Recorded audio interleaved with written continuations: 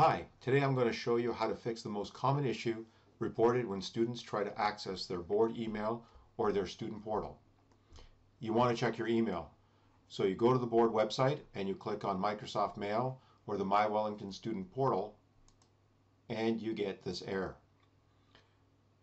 This usually happens on a shared machine and is caused because someone else is logged into a different Microsoft account. One of your parents may be logged into their work account, or a sibling is logged into their college or university account. To see if this is really the cause, open an incognito window in Chrome, go to the board website,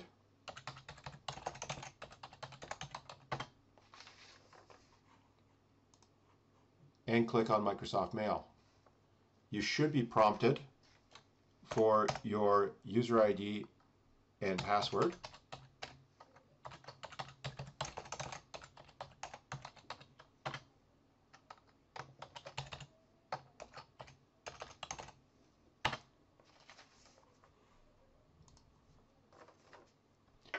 And you should be taken directly into your inbox.